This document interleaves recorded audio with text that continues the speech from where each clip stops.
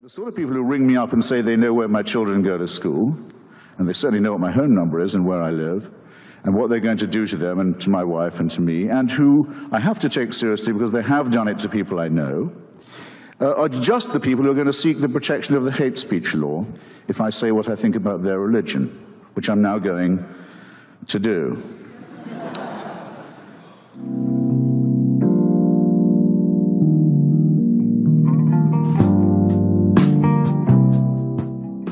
Barbara Haggerty did a book on this called Fingerprints of God, where she interviewed a lot of the people who did these studies that were published in peer-reviewed journals, and a lot of the people she interviewed said that they cannot help but think, after investigating these in a scientific way, that they point to something beyond this life. I would say almost that was wrong by definition, because it's a near-death experience. It means you didn't die. But it's the best we have. No. If someone is reported dead on Tuesday and you see them on Friday, the overwhelming, well, not the obvious conclusion is that the initial report was mistaken. We have no reason to think otherwise. I've read a lot about this stuff. In fact, I have two. If you care to get the Portable Atheist, which I edited, there are two accounts by great philosophers, the late A.J. Ayer, and fortunately very current Daniel Dennett, about their own so-called near-death hospital experiences of people who were battling with very grave onslaughts on their health, which I recommend you read for the very confirming rationality that they bring to it. Dinesh D'Souza, who's a frequent debating partner of mine, has written a book about this too, and the most persuasive example from any hospital he's found, and I get it all the time, is a woman who floated out of her body, out of the bed, made a tour of the outside of the hospital, saw the shoe. Noticed that there was a running shoe on one of the windowsills, woke up, reported it to a nurse, whose name we've never been told, and who went and looked, and there was the shoe. Now, if that doesn't prove it, I don't know what does. I could hardly be more reassured if I'd been told that it was able to reunite it with its missing pair. NDE is bullshit. It doesn't count. It's not coming back from the dead, nor is it an account of what happens to you when you're gone. It's what can happen to you with the help of life-preserving scientific medicine while you are still alive. E finite la commessa.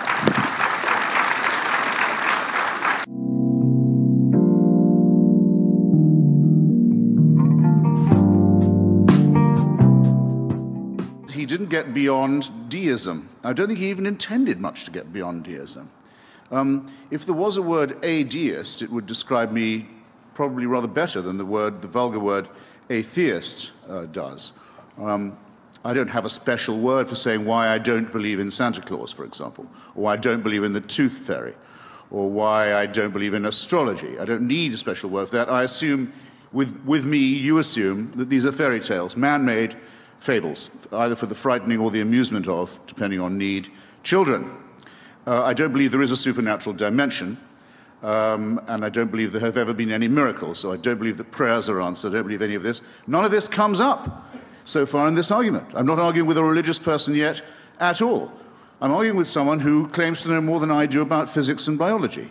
It's possible that he does. Many, many people do. But bear in mind that we cannot say that we know that there was not a prime mover. It's not within our compass. Pitifully ignorant as we are, only scrabbling on the lower slopes of the study of physics, as all of us are, even the best, we may not say that we know there was no prime mover. We may not say that. We can say that all the laws appear to operate without that assumption. It's very, very, very rare indeed to meet a physicist of any standing, from Einstein onwards, who is not at the most a Spinozist. In other words, someone who might say there could be a pantheism somewhere, there could be a force, but there is no way you can take a step from the laws of physics, the observable creation of the cosmos, that leads you to the belief that there is an intervening personal God who does answer prayers, who does watch over you, who does notice what you're up to, who does mind what you do, who you sleep with, and in what position, what you eat, what you eat and on what days of the week, what propitiations and sacrifices you will make, what commandments you will observe. There is no possible way, no one's even tried it, of getting from the laws of physics or biology to any such idea. So from the person who says, I'm a deist, I don't think all of this can be an accident, there must be some cosmic force, I say, I can't disprove it, though I think the cosmos functions without it, but you have all your work, sir, or ma'am, still ahead of you, before you can say that Jesus of Nazareth was a real person, let alone that he was the Son of God, let alone that his mother was a virgin, let alone that he was resurrected. None of these things, by the way, would prove he was the Son of God, if they did happen. Nor would they prove that his doctrines were not erroneous. A resurrected person who was the son of a virgin could still be talking nonsense. There's no logic that says he must be right. If I'm having an argument with you, sir, and you say, you lose, boy chick, I say, how come? Because my mother never went to bed with another man. Your logic is faulty. I think my case could remain just as strong as ever it was. In default of that, I must say, rather bizarre intervention. Now,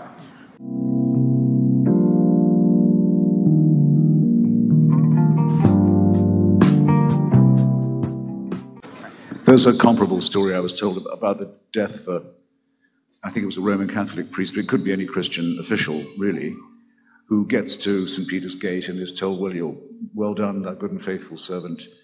Here's your place we've been preparing for you in paradise. And he says to St. Peter, but I see that there's terrible suffering and deprivation and misery among the souls in hell. Surely my place is with them, ministering to them. And he's told, you really don't get it, do you?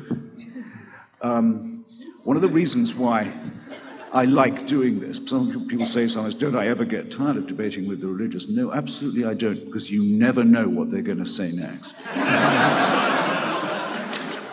Sam and I don't mind being called predictable. It's very easy. We know what we think. We say straight out where we think we know and where we think it's not possible to know, why we don't think there's a supernatural, and so on. But this evening already we've had your suggestion that God is only really a guru, a friend when you're in need. I mean, he wouldn't do anything like bugger around with Job to prove a point. And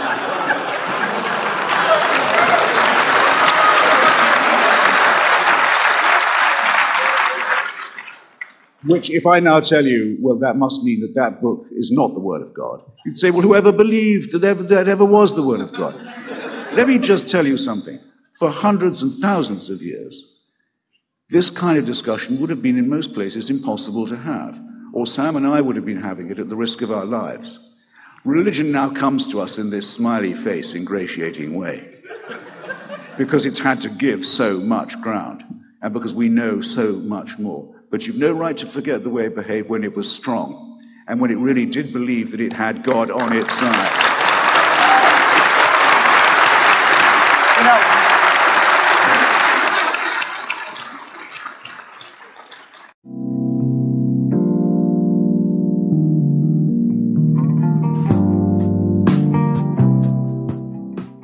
you're Joseph Stalin.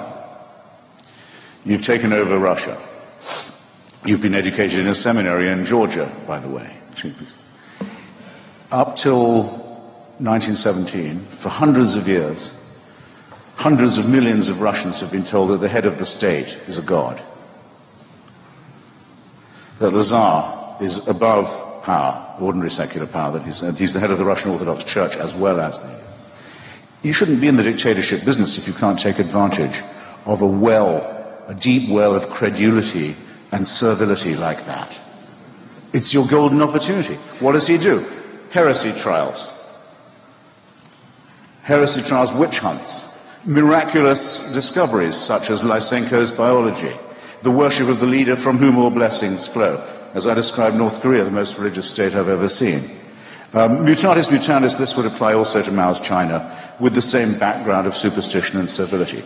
Now, for there to be a fair test about this, you'd have to do the following. And no one I've ever debated with has even tried it. So you be the first. You find me a state or a society that threw off theocracy and threw off religion and said we adopt the teachings of Lucretius and Democritus and Galileo and Spinoza and Darwin and Russell and Jefferson and Thomas Paine. And we make those what we teach our children. We make that scientific and rational humanism our teaching. And you find me that state that did that and fell into tyranny and slavery and famine and torture, and then we'll be on a level playing field. As it is, all you've done is show that the idea of worship and the idea of credulity and the idea of servility and slavery to religion is a bad idea in the first place. But none of the czars and none of the Chinese kings, none of this.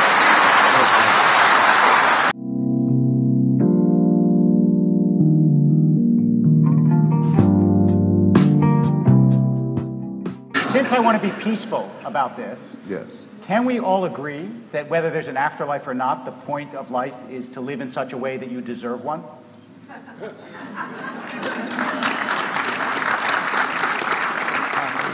Well, that would be true if there was no God. I did my best. I did my best. I can't. No, which I've already postulated. There could be no God and an afterlife, or an afterlife and no God. If there is a dictator who distributes reward and punishment, then you can never be sure if you're doing a right action or an action born out of fear. Okay. Or the hope of reward. So, no, it's an incitement in a way to immorality, certainly to servility, which is not a moral position to be occupying. No.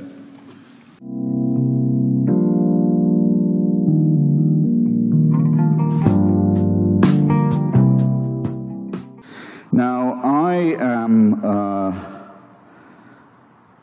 absolutely convinced that the main source of hatred in the world is religion and organized religion. Absolutely convinced of it. And I'm glad that you applaud, because it's a very great problem for those who oppose this motion, isn't it? How are they going to ban religion? How are they going to stop the expression of religious loathing, hatred, and bigotry? And I speak as someone who's a fairly regular target of this, and not just in rhetorical form.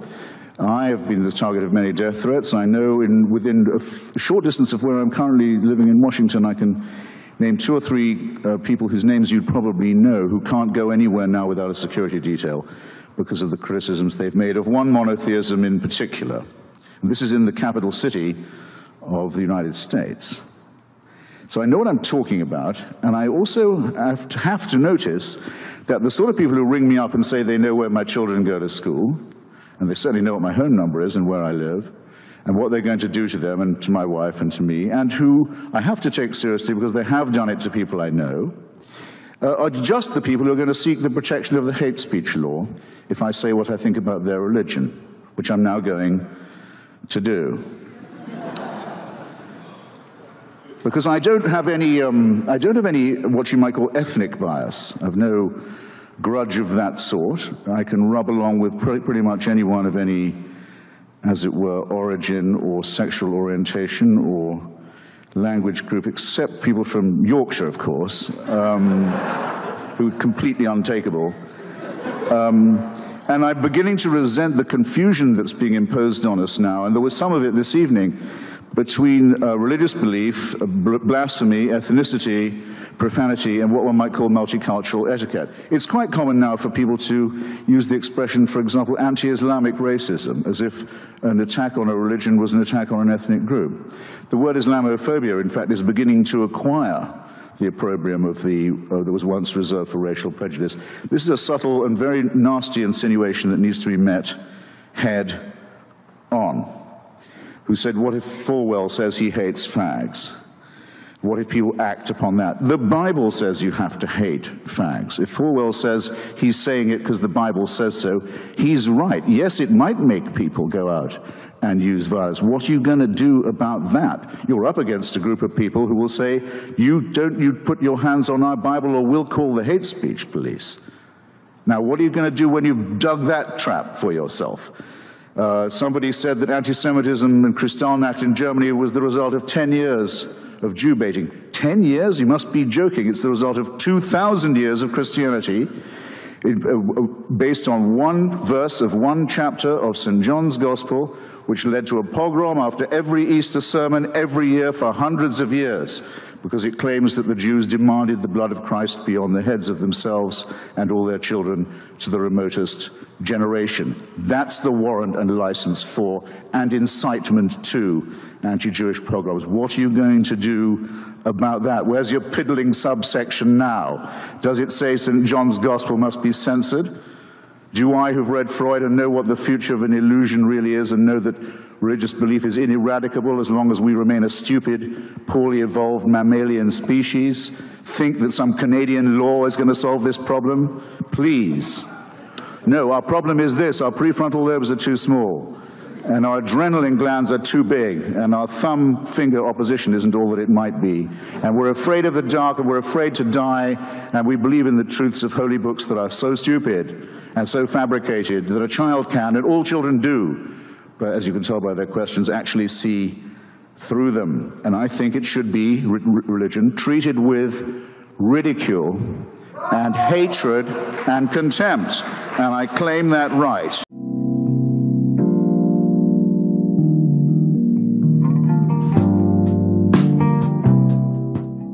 I'm actually a bit amazed we haven't got to wish fulfillment yet. Could I say a word about Sure. that? I mean, Freud, in his Future of an Illusion, says that the connection between our desires and our beliefs in the case of the afterlife is so obvious.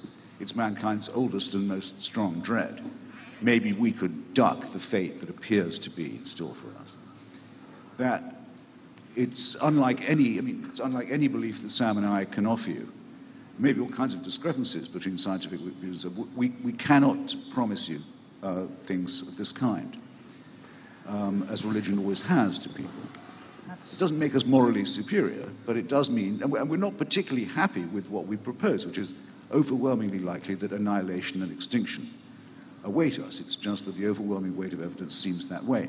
Now, again, to quote Dinesh, he said to me once, well, I can see why people want heaven for themselves, and that's wish fulfilling, and eternal life, even though I think that's a horrible idea myself, but still. But why do they want hell? Why would a wish fulfiller invent the inferno? Well, I think that's pretty obvious.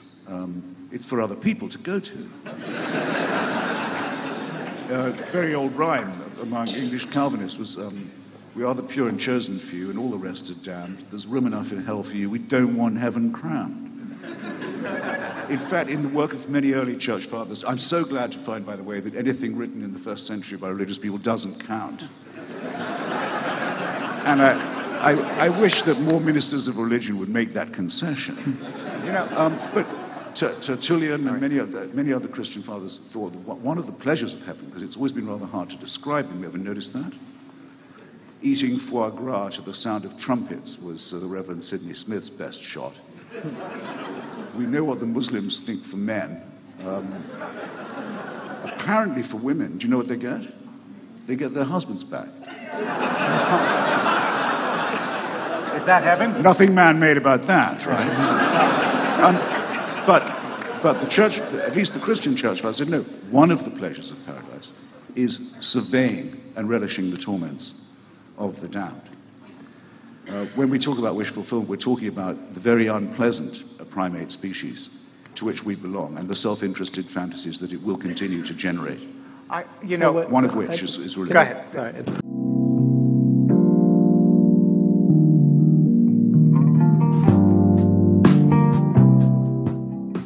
How am I doing for time? 8 minutes. Bloody good. This question of the beginning of things is, of course, very important. And if you think that it must have had a beginner as well as a beginning, that it's not just a design or an apparent design, but it must have had a designer, you are only asking for another question to be asked, which is, who created this creator? Who designed this designer? Who fixed up this prime mover? Who was the prime mover for that prime mover? The common word for this in logic and some philosophy causes is it's an infinite regression. It doesn't really get you anywhere, but as I say, it wouldn't get you to religion, even if you could prove that there must have been a prime mover. It wouldn't get you to the worship of other human beings as if they were prophets or saviors or redeemers. It can't help you get there. You have to believe that as a matter of faith or not. You can't do it from from physics. There's furthermore, I think, an almost insuperable ontological problem involved here. Suppose it to be true. Suppose that I concede it. Suppose there must be such a designer or an individual, an intelligence, something like a person that does this. How could I know it? Which person is smarter, sufficiently smarter, perhaps I should say, smart enough, smarter than me, smarter than anyone here, smarter, I dare say, even than Frank, to know this person and what's in his mind? I submit that it's not possible for another human being to tell you he knows this to be true, any more than it's possible for me to tell you, which I don't try and do, because I'm not unreasonable in this way, that I know it isn't true. But don't you see that there's all the difference in the world between my saying I can't know it and Frank saying, well, I can't prove it, because he wants you to believe it's necessary so that you will then become Christian. And I say that that's a leap that you simply cannot make, and you certainly can't make on the basis of evidence. And I think the religious would be much better to leave evidence alone where they don't excel and to concentrate on faith, where at least they can claim some kind of monopoly.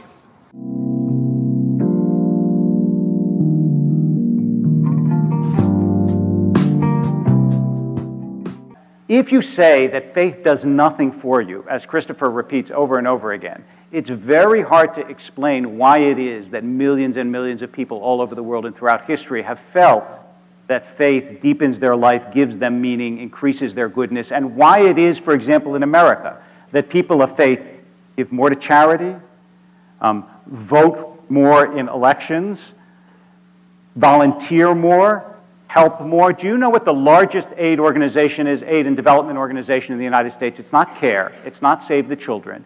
It's One World, which is a Christian organization out of Seattle, which not only gives millions and millions and millions of dollars across the world, but sends people all across the world to the most beleaguered, helpless places, and they do it because they believe they're called to do it by God.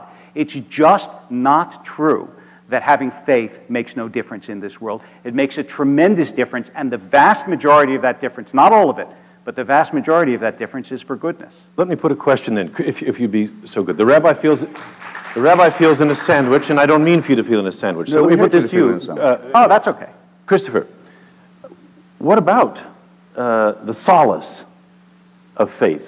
Some of the most religious people I know ended up there. Oh, this is a softball. I want a hard question. No, I mean... I know what he's going to say to this. Well, maybe, but he's been hard-minded, hard-hearted, non-needer of solace. Worse, you're a misanthrope because you're not sympathetic to people's need for religion. I say in my book, available at fine bookstores everywhere, that as long as I don't have to hear about it, I don't mind what people believe. If they say, well, thanks to Joseph Smith and his gold plates, I have real faith now, and I've got a family, and I have friends, and I have a real system, and so on, I say, fine, fine. Just don't come to my front door with it. Don't ask for a tax break for it. Don't ask my children to be taught it in the schools. Did you sign up tonight thinking you wouldn't hear about it? And I asked the question in the book. People think they have a personal relationship with the Creator, and they're the possessors of a wonderful secret. It must feel, I've never felt it, but I presume it feels great. Why doesn't it make them happy? They're not happy. They can't be happy until everyone else believes it too. They go out and proselytize, very often, and here's, I can't let your last answer go, very often in the guise of charity. You notice how often that religion, rather than answer the questions that I've put, like, how do you know there's a God? What evidence do you have for it? Which you say, well, lots of good people do good things because they're religious. Well, let's take the most recent pressing case. Richard Dawkins and I and a few others, in the response to the Haiti earthquake, set up an emergency charity for people of non-belief to give to, because so many charitable organizations are, in fact, proselytizing groups. So we raised about $2 million in a weekend.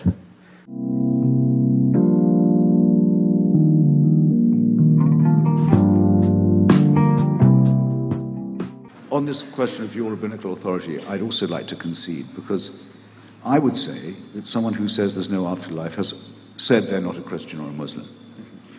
And I have found it harder to make that sort of blanket remark about Judaism, even with Rambam's stipulation. It's not an optional thing. It's one of the things it's a mandatory belief. And even with your concession that when you were directly asked, do you expect to see your grandmother again, and you did what very few Jews will do and say, well, she's only metaphorical.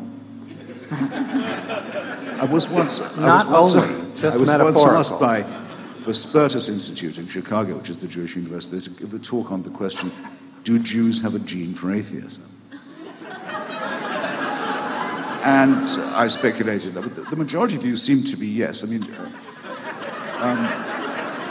Jews do not make the mistake of saying the Messiah has already come, the crass mistake of saying that. Rambam himself says he will come, but he may tarry. No other religion does this. What's the name for a heretic in Hebrew? Epicurean. They teach people all the pitfalls of Greek philosophy and Hellenism, inviting them to discover the joys of sane. And ever since Spinoza, it seems to me that the Jewish people who probably ought to be doing this because it was their fault to invent monotheism in the first place, have become the first to transcend it. It can't be coincidence, can it? Just like people say it can't be coincidence so many Jews win the Nobel Prize. I'm serious. Spinoza, Marx, Freud, Einstein, it goes on. And it does seem to be latent in the Jewish demand to ask questions. Yes, except so and I'm very happy. It's much more of a pleasure to debate. Maurice Samuel, who was a Jewish writer and thinker, said that the reason that the Jews continue to exist is that they refused to quit this world until they figured out what it was about. Yes. And Leo Strauss says, very seriously, he said the purpose of the Jews is to show there's no such thing as redemption.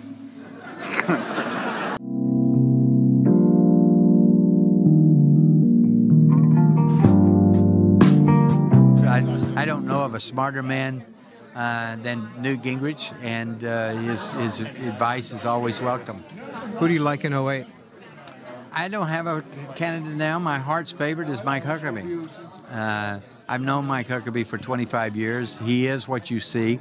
He doesn't have to design what he believes in, and he's standing up for a good conservative cause. Former Majority Leader Tom DeLay, here's his book, No Retreat, No Surrender, on One American's Fight, co-authored or helped with by Stephen Mansfield. Who is he? Stephen Mansfield's a dear friend of mine, a prolific author himself. He wrote The Faith of George W. and has written many other books. And over the years, I've come to know him, and he's the one that forced me to write the book. Well, you're here at the Trover Bookshop, and you're seated next to Christopher Hitchens. Actually, I have the utmost respect for Christopher Hitchens. Why is that? Because he's a man that knows what he believes in and stands up and fights for what he believes. You're known as a born-again Christian. Christopher Hitchens is not. What do you think about that issue? Well, I don't agree with his approach, but because faith, I think, is everything, and truth comes from God, and so I don't agree with that. I don't agree with some of what he does. I have great admiration for other things, like his support for the war in Iraq and all of that, and his ability to tell what he thinks is the truth. It's pretty impressive. Well, Christopher Hitchens' book... Thank you, I appreciate it. Christopher Hitchens' book, God Is Not Great, has been nominated for a 2007 National Book Award. Mr. Hitchens, what do you think about that? I think there are too many prizes in this business. Do you want to win? And if you're willing to go to events where writers give each other awards, you need never dine alone. You could be out every night of the week. So will you? This is a serious award. I mean, my publisher says it's a big deal. Will you be at the dinner on November 14th in New York? I think it would be churlish not to go to the dinner, since they've been so nice as to. And apparently there's money if you win. As well. It's not just a statuette. I got the National Magazine Award. I had to give it back. It goes to my editor. So the thing is on his desk. And there's no money in it. So I thought, what the hell is this? I didn't go to that dinner. You're still spending quite a bit of time. When Murray Kempton got the Pulitzer, I wrote him a letter saying, I think no less of you. I think that's the way to do it. So, you've been spending quite a bit of time debating Christians around the country. And Jews and Muslims too, yes. And? Well, I caught myself making an idiotic remark the other day at the end of one of these debates, which was with a senior theologian, Alistair McGrath, at Georgetown last week. As it was over, I said to myself, they never come up with any new arguments. And I thought to myself, well, they wouldn't, would they? These are old arguments. It's no disgrace that they're old. It's that we have better explanations now for where we're from, why we're here, who we are, where our cosmos comes from, where we are. Religion was the first and the worst, but at least it was first to try philosophy and biology and so on. Has the former Majority Leader Tom DeLay been lobbying you at all on the issue of religion? No, we've just agreed to be shoulder to shoulder against the theocratic terrorists in Iraq. Amen. On that, we are faith-based scumbags will not take over Mesopotamia. Christopher Hitchens. We're at one. I love that.